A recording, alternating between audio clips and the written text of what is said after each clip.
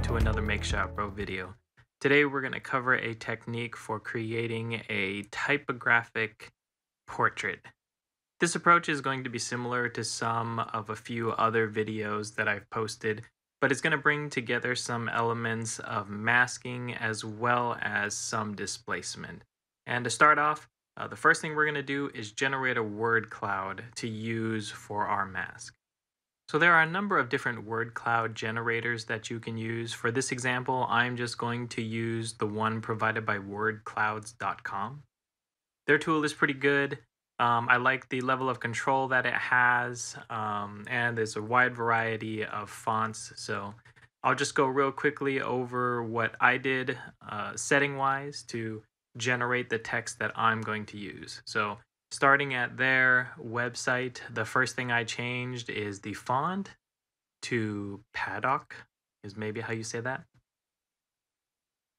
Then I wanted the color just to be black and white because that'll be the easiest to use for our mask. So background's already black, so then to restrict the text to be just white, I can just click on all these little trash can guys except for the white one and hit apply. So now I've got my font, I've got my black and white, and I'm going to change the shape to be more square, although I think it's going to end up being circle-ish anyway. And then I also, just for the sake of cleanness in how the text is arranged, I'm going to change the direction to be just horizontal and vertical. So there we have it, and it's just the lorem ipsum text. So now that this has been generated, I can simply do copy image and then bring that into PaintShop Pro. So now in PaintShop Pro, I can right-click in open space and say paste as new image, and now my word cloud is available as a separate image. So now let's bring in our portrait image, which we're going to use to overlay the text on top of. And essentially at this stage, we're going to be using the text to create a mask, but we want to make sure that it's arranged at least appropriately within the right space, because ultimately we're going to apply a displacement to that text and we need it to line up with the portrait image for it to all work out. So now I can take my text image and just do a copy, and then on top of the face image, just do a paste as new layer. So we can see that it kind of lines up pretty well already, but we could probably make it a little bit bigger.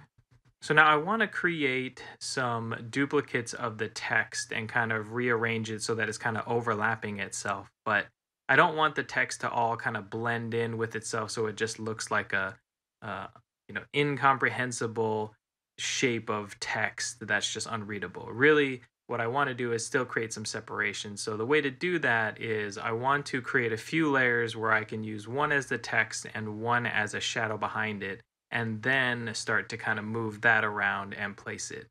One way you can do this is by using layer styles. However, when I was doing my testing and trying to use the drop shadow, it just wasn't prominent enough to create the effect that I was looking for, and copying it in new layers just didn't have the effect.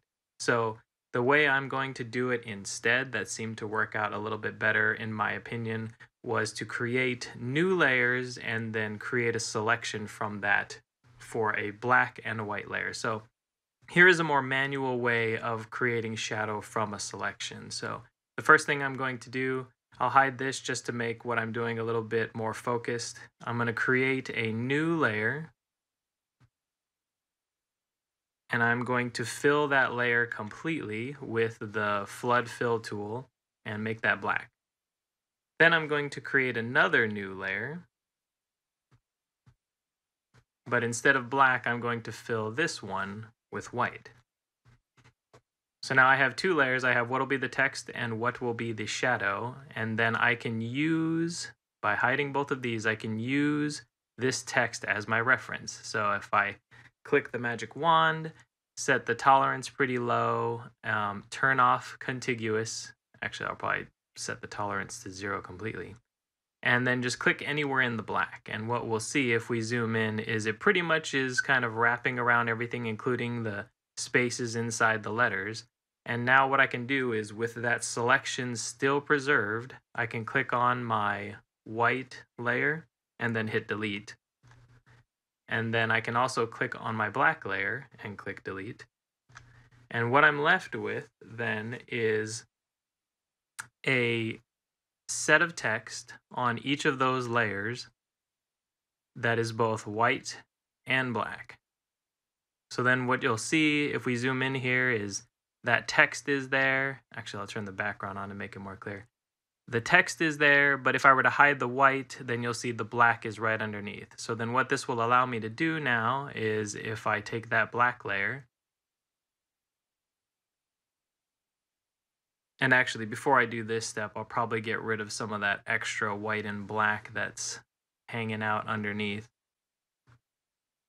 just by creating a box selection and then hitting delete, and another box selection and hitting delete.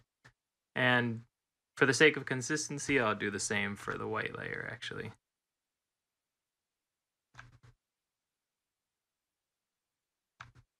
All right, so now we just have our white text and we have our black text underneath. But now with the black text layer selected, I can say adjust blur, Gaussian blur. And then at this stage, I can get very good control of exactly how much shadow is going to be created by this underlying layer.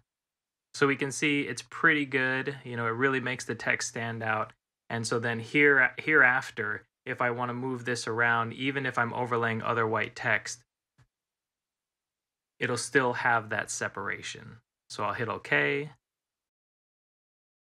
So then now what I want to do is just merge the shadow and the white text into a single layer. So what I can do is, now that I've made everything else invisible except for the white text and the black shadow layer, is I can say merge visible. And now I have my text layer that I can duplicate and move around or rotate, and then just create that sort of overlap now while still maintaining discernible text.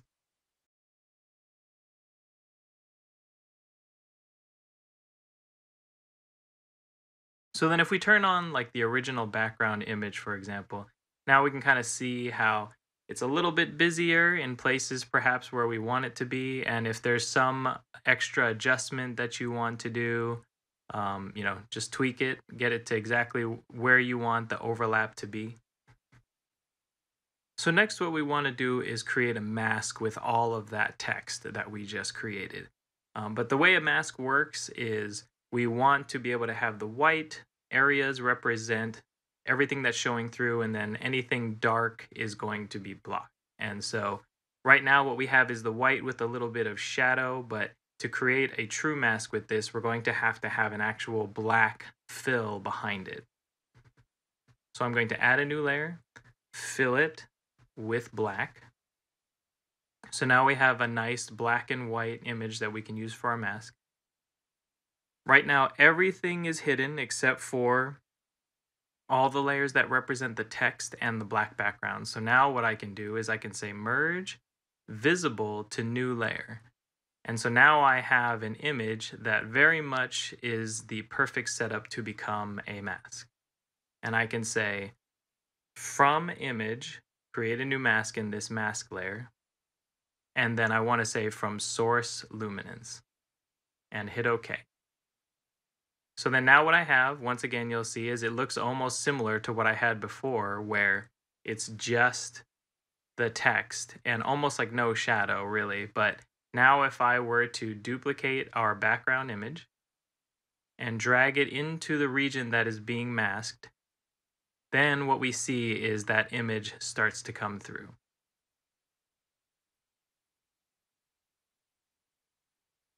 So now to be able to see the effect of that on top of what was similar to what its original background was, we can turn the black layer on again. So now we can really start to see the effect of the text really just bringing some of the face forward in that sort of dramatic contrast. Now on my screen, it looks a little bit kind of, it looks a little bit decontrasted in terms of what the original image was by comparison to the really dark background. So what I'm going to do is just add a layer, adjustment layer with levels, and I'm just going to darken the face a little bit just so that it blends in with the background a little bit more. And this can be very simply done by just moving the slider on the left a little bit to the right.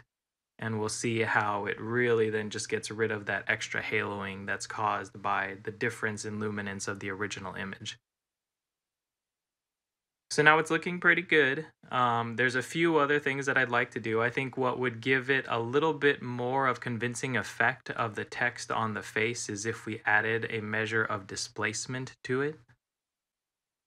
So to apply a displacement effect, there's at least two things that you need. You need the layer that you want to displace or have the distortion effect applied be a single layer, it can't be a group, and you have to have a unaltered reference image.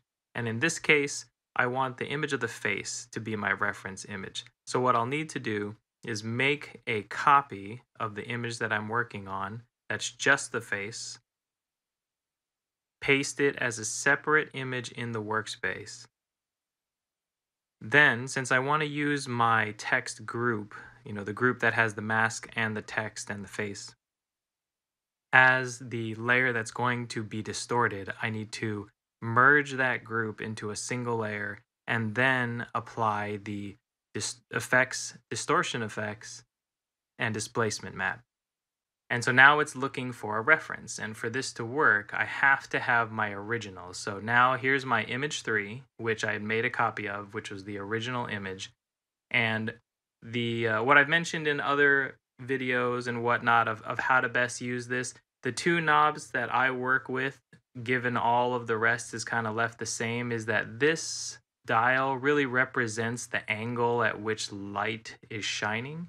And so in this case, since it seems like the light is hitting the individual at sort of an angle, like you can see sort of the shadow on the nose really gives you an indication of what that angle is. That's how I decide how to turn this dial.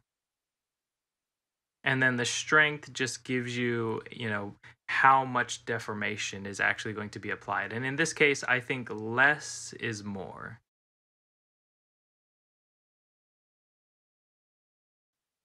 And you'll want to play with that number till it kind of ends up where you like it. I'm feeling kind of okay with roughly 8, so I'm going to hit okay.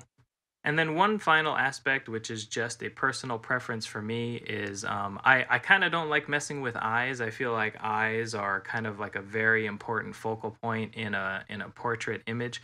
So in most cases where I'm doing work like this, I try to preserve the eye and have like the text and all that stuff not affect it. So the simplest way in this case that I'm going to do that is I'm going to take our original image and I'm going to duplicate it and I'm going to move it all the way to the top, but still under levels so that it has the same contrast as the rest of the image. And then what I'm going to do is isolate just the eye. And then I'm going to take that selection and invert it and delete everything. So then we have basically almost, everything around it, but the eye is left untouched. And then I can take the normal eraser, bring it down a little bit, bring the hardness down a little bit, bring it down a lot. And then just around the areas around the eye, I can erase just to bring all that text back, except for in the areas where I don't want the text to affect. And then that way, just personally, I feel like that still gives you that intense sort of focal point of the eyeball on the subject. And that's it. So there were a lot of temporary layers that were created in the process of trying to ultimately get to this final image. So I've kind of just removed all of those for the sake of clarifying explanation that by the end of the final image, really all that was needed is the levels adjustment layer, the layer that has the eyeball that's unaffected by the text image, and then a black background. And one final comment I'll make just about this specific image and choosing the background color, that since this image was dark, black worked out because it kind of it hid all of the extra, whatever things might be there around the edges, and also either creates a sense of, seeing through the face in the areas that it's black, or at least a darkness that kind of matches the environment. If you have a very different image that doesn't have a black sort of feel and background and natural darkness to it, you may need to use either a different background or a different color. Anyway, that's it for me. As always, if you have any questions or you'd like to suggest content, feel free to leave a comment. And if you would like notifications of updated content, feel free to subscribe. And also, I've recently set up a Patreon account for PaintShop Pro, so if you're interested in supporting what I do and the channel, feel free to check that out as well. And I'll see you guys next time.